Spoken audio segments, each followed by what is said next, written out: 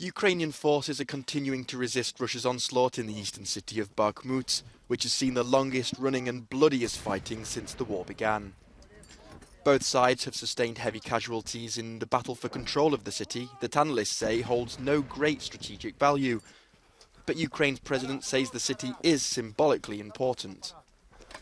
He will sell this victory to West, to his society, to China, to Iran, to all the countries. He will sell it to his society. That was the first step. Now, wait a minute. I will have decision with Ukraine. Then another step, another step, another step. Zelenskyy visited the front line on Tuesday in a bid to boost his troops' morale. Speaking to reporters on the way back to Kyiv, he also revealed his intentions to revive dialogue with China.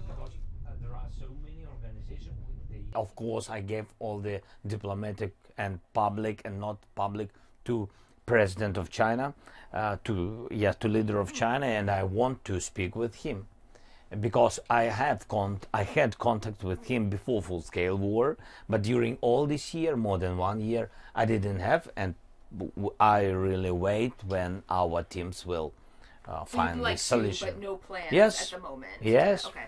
Yes. Would you invite him here to Ukraine? Oh yes, we are ready. We are ready to see him here.